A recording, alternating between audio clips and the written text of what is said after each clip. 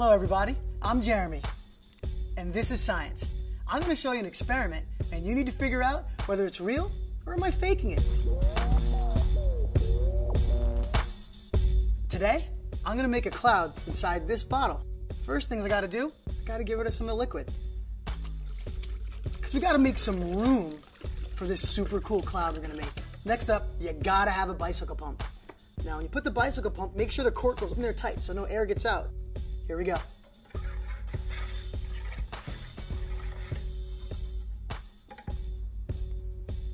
Whoa! Oh, what's that, people? The weatherman said sunny. I say it's a cloudy day. That's a cloud there right inside that bottle. Or is it?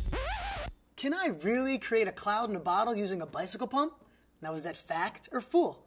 Let me know your opinion in our comment section below, or better yet, grab some friends or even your entire class and recreate this cool experiment.